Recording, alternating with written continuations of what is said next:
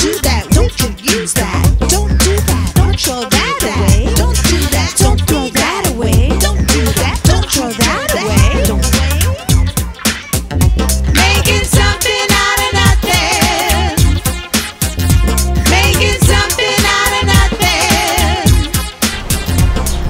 Now this place, you want egg flats, the Omelet Express is the place to go.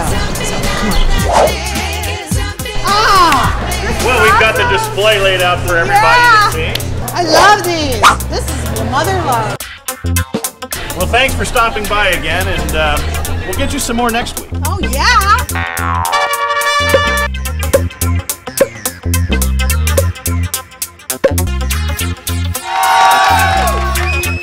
Egg flat time.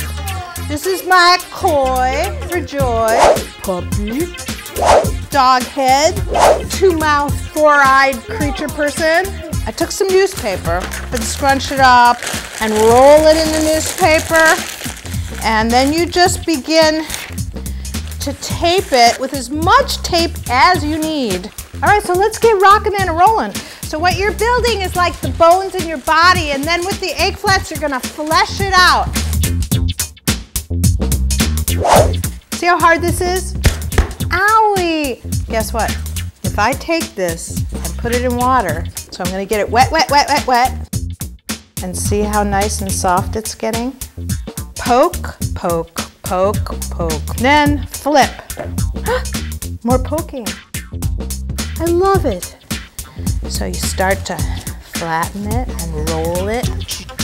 Now, boys and girls, I've soaked some of these also. So I'm just gonna place it over my sculpture, tear off the rest. I take the skin on the opposite side and I put a ton of glue on there. And then stick it and sculpt it the way you want it. It's wet, it's gluey, but when it's dry, it'll be awesome. See that?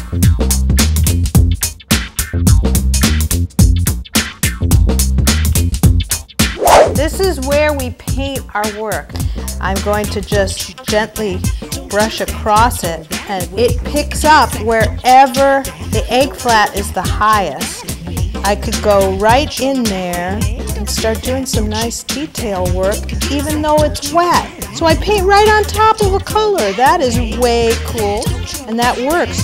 Painters,